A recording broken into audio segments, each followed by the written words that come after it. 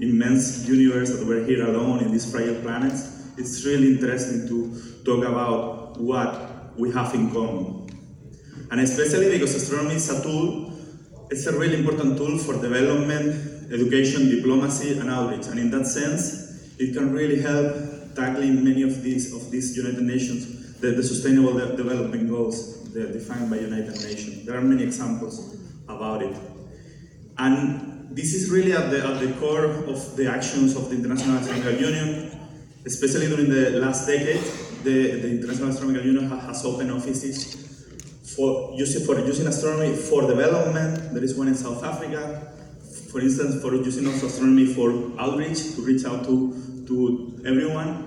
And there will be a new office soon that will be the astronomy, the office for education. It will be open soon, it will be announced soon when it will be, and it will be, I think, a lot of opportunities for training, and also for developing resources, interacting with teachers around the world. So stay tuned, and I hope maybe in the next Science on Stage there will be a stand, hopefully, of this office.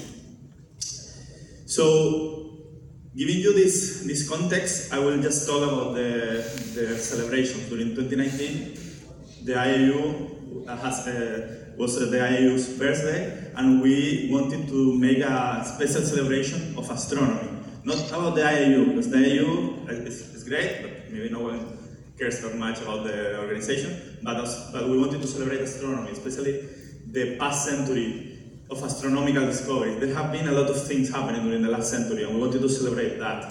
And the motto of this celebration is Under One Sky, just to give this feeling that I was talking about of joining us together. So you have the website there. So if you are interested, if you didn't know about it, you can really see what's going on.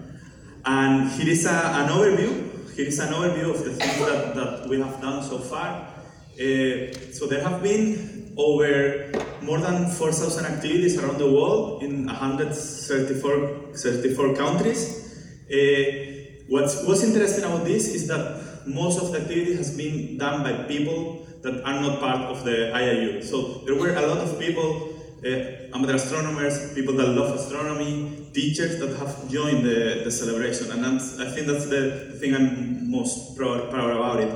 We have done different activities. We have celebrated the 50th anniversary of the moon landing this summer.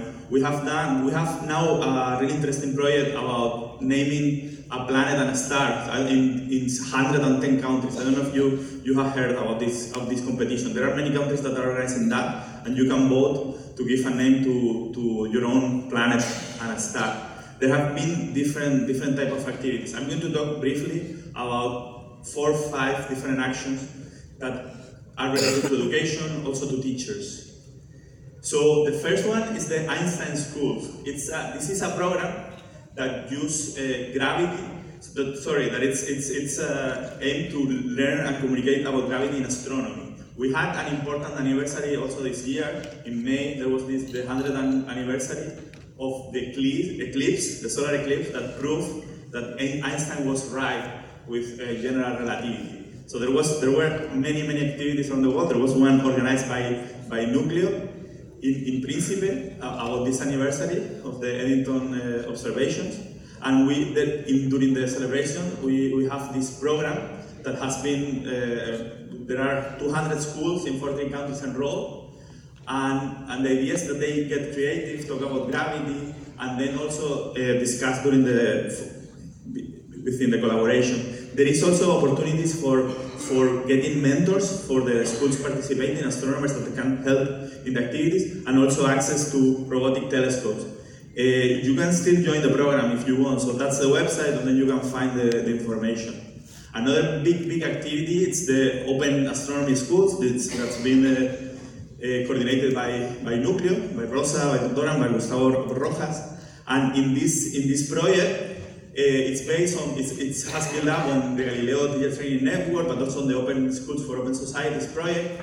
And within this project, we have funded 20 teacher training worldwide, and there have been other people that have joined without the funding from the IAU, but they have joined the program. And it's really interesting if you go to the website to learn about the project, know about the philosophy. Maybe you want to organize any of this teacher training in your region. Yes. I would like also to point you to this document that was released this year. It's called Big Ideas in Astronomy. It's an astronomy booklet that presents 11 big ideas in astronomy. It's aimed to present this document. It's sort of also like a policy document that can be used to approach policymakers to try to get also astronomy in the curriculum. But it's really interesting to look at it because it has, I think, everything that you need to know about astronomy, really condensed and really ready to, for instance, to start teaching concepts in your classroom. So it's in the IAU website. I don't have the complete URL because it's like huge, but you can go there and try to find it. It's like a short document, and you can really see everything what's going on in astronomy that is important. We have a really nice exhibition. You have the poster version downstairs, and it's called Above and Beyond. It depicts the past century of fascinating astronomical discoveries. It was really fun to develop it because it was hard, but it was really fun because we could really see that a lot happened during this century. So we have the sets of posters that are downstairs. I have in Leiden, I don't know, maybe still 50 sets. So I think they are really cool for using in events like this, but also it could be used in schools. So if you're interested, tell me, and we can send you a set. Also, all the materials are online. They are open source. They can be used even for classrooms. So if you're interested, you can go to the website, download them, and then talk about interesting science in the past century. There is another program that I was coordinated from Leiden Observatory, where I work, from the group where I work, and it's a program about space that it fosters young and creative, inclusive space community. There are many resources for teachers. It builds up on previous projects. There are activities. There will be summer schools. There are massive online open courses. So it's also a great platform where you can get many resources about space, and especially use them and talk in a diverse way. So I have the website there, Space EU. So if you're interested, go there, and you can get a lot of resources to talk about space. And they have activities for 4-year-olds to 18-year-olds as well.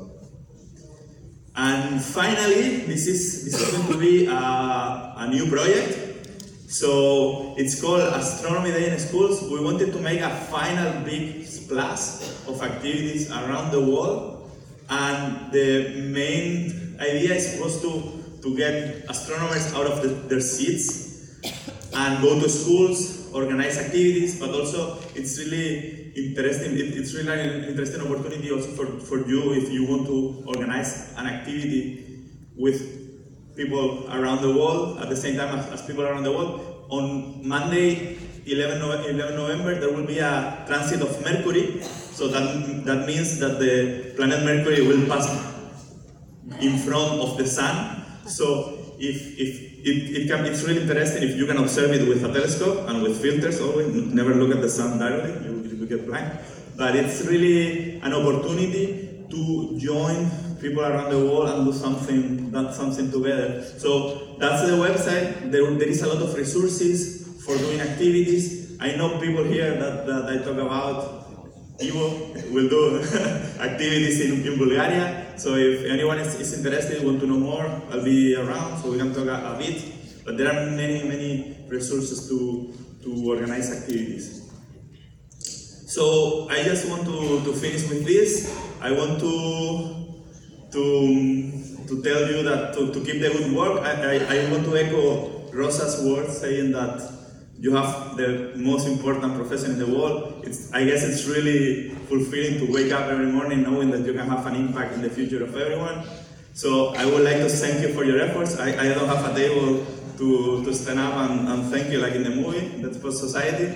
But thank you, and it's really impressive what are you doing. Thank you.